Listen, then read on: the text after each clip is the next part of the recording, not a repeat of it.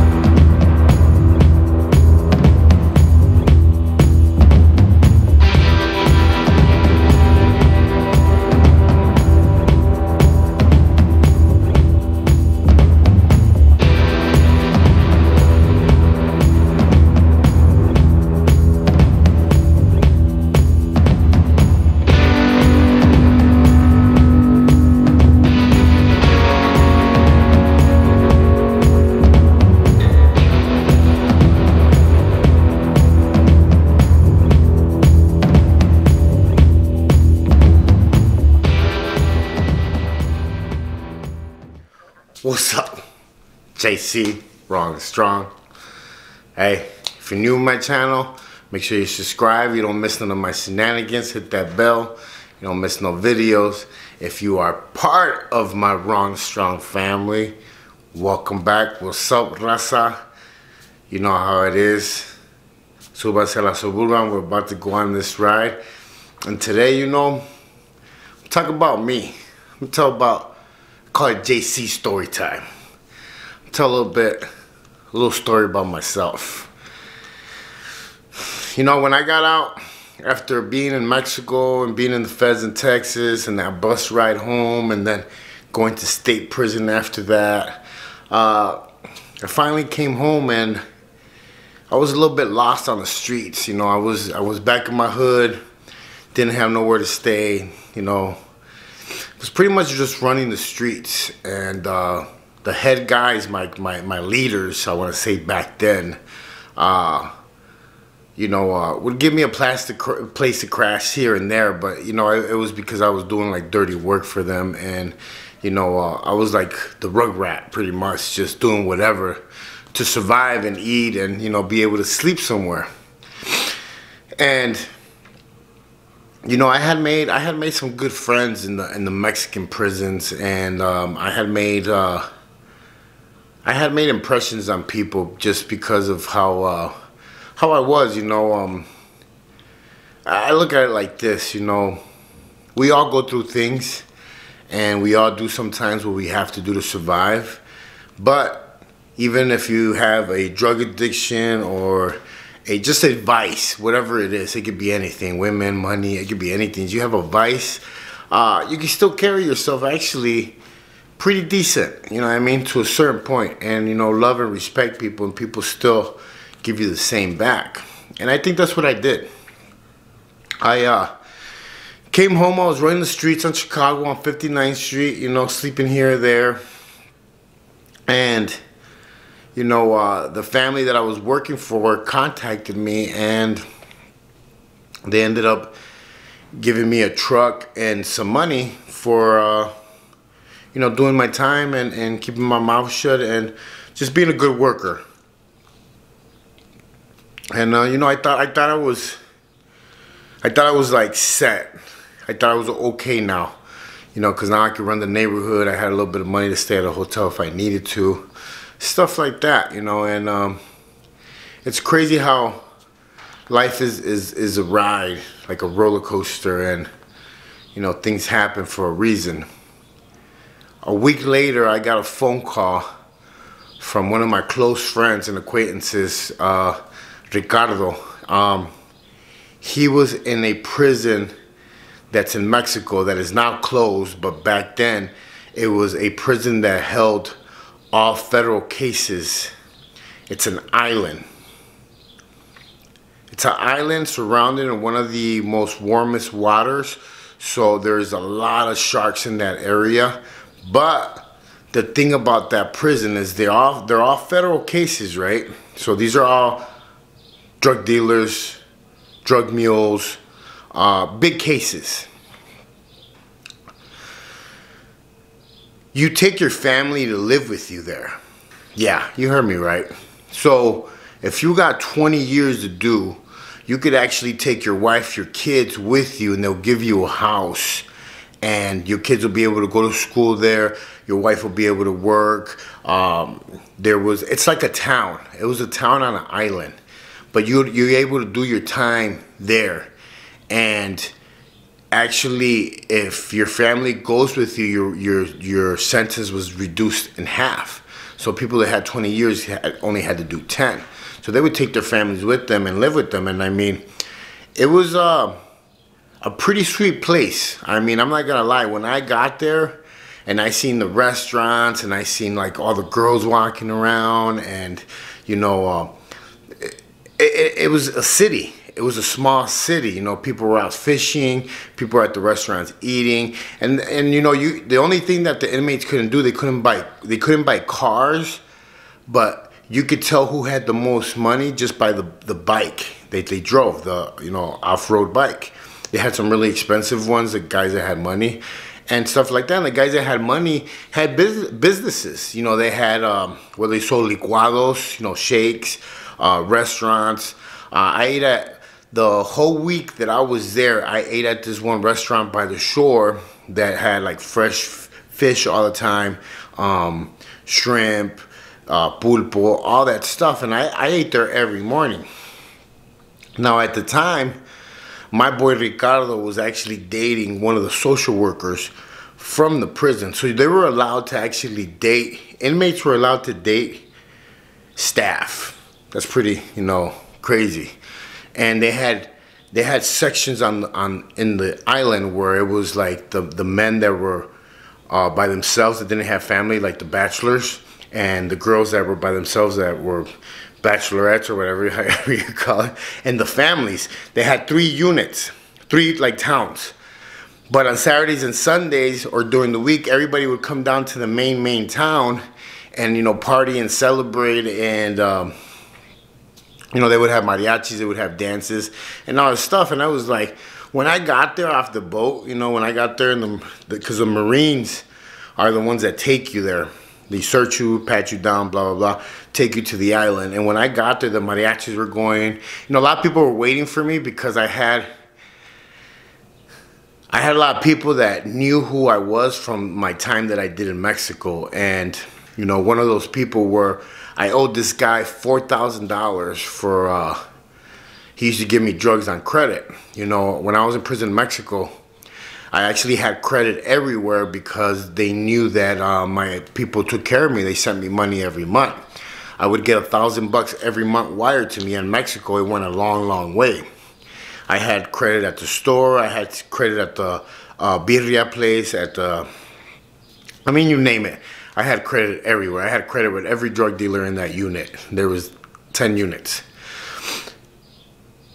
When I left, I had a debt of $4,000 that was actually causing me a little bit of a issue, a problem, because I wasn't getting as much money as I used to at the beginning, because the family was upset that I was using drugs, so they cut me off.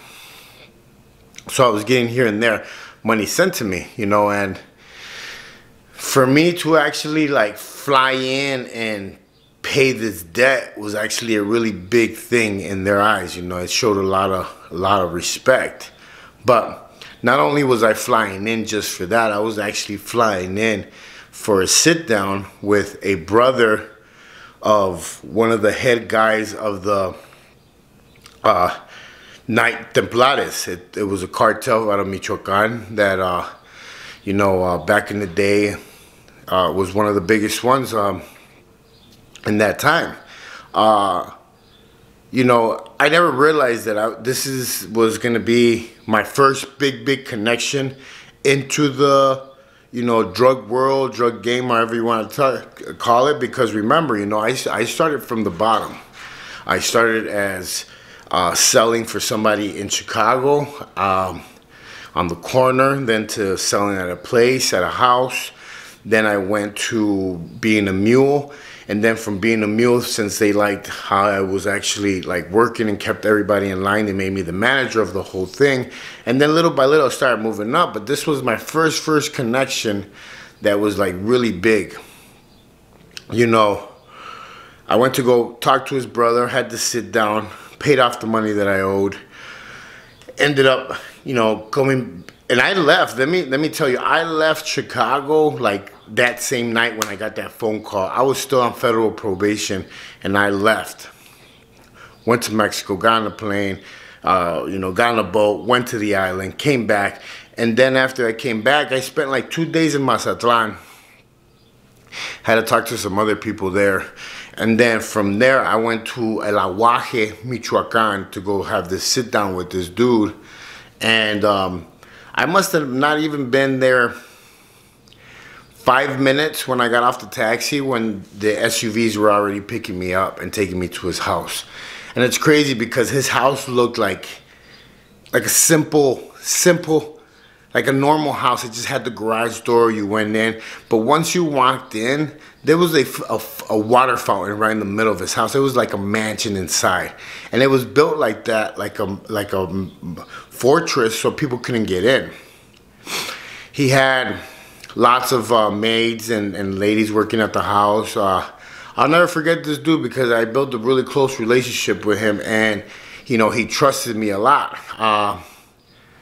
This was my first break into this business and into, you know, this line of work, and you know, it went well. I ended up sitting down with him. I spent a day with him.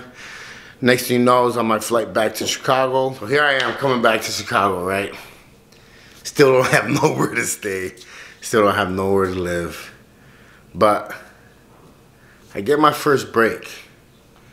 I get my first break, and I get a taste of what that life really is, not being the middleman, not being the worker, not being like being the wholesale distributor. Yeah, you know, it's crazy because I always say from rags to riches, right? And you know, a lot of people ask me if I miss that life. And by the way, on my first deal I made, I think I want to say about 76,000. They asked me if I miss it, if that and that, if I would change stuff. Honestly, I wouldn't change nothing because it's made me appreciate little things nowadays that I do. One of them being, you know, being humble with what I have, being okay with things I can't change. You know, and I think that's been the biggest lesson that I've learned. You know, I've learned a lot of lessons in my life in prison and everything. You know, I've learned to be patient. I've learned to work with what I got. But one of the biggest things that I've learned is not to worry about the things that can't change. And if I'm worried about the things that I can change, then change them and stop worrying about them. Do something about it. And that's what I mean. You know, I share my stories and, you know, my everything, my falls, my ups, everything. Because I tell people sometimes, you know, I keep it 100. You know, when I was doing that whole diet thing last year, and then my daughter got sick, and everybody's like, oh, you're gaining weight. Why are you gaining weight? I thought you're cutting, blah, blah. It's like, it's life, man. Life happens. And at that time, my daughter came first before anything or anyone. And that's how it was. And that's how it's always going to be. I'm always going to keep it 100 because I'm not lying to you. I'm lying to myself if I say that I'm doing stuff and I'm not doing it. Okay, so, you know, that's the one thing, man. It's like I tell you guys, Wrong and Strong is a family. If we can't keep it real with each other, then then what are we doing? Why are we doing this? I make these videos hopefully so I can reach somebody that is in that lifestyle or thinking about getting in that lifestyle and make them think that it's not worth it. It's not. It's not what it's cut out to be. Trust me, it's not. I've told you guys a million times, when I had all that money and all that stuff, half of my hair was missing. I was a nervous wreck. I didn't sleep at night. I had to be high on drugs constantly. I did not have peace of mind at all. Today, I have peace of mind. I sleep at night. My conscience is clean. I'm not afraid to hear the doorbell or to hear a knock at my house. And again, I started from the bottom, but I did it right this time. I waited until I could drive. I bought my car. As I waited, I turned my car in. Now I have a better one. I lived in a little shack for a while. I dated my baby's mom. It didn't work out. And it's called life. But you have to learn from it. You can't keep making the same mistakes. Trust me, I did it. I was the biggest fuck up ever. And I kept on trying to do the same thing, expecting different results. And it don't work like that. It's called insanity. My name is JC. I am wrong strong. Don't judge nobody. Give somebody a hug. Stay in your lane and always live savage. I told you, you have one life to live, but if you live it right, one life is all you need. Look at me. I'm happy. I'm happy today. I'm happy about everything in my life. And it only gets better, guys. Like I said.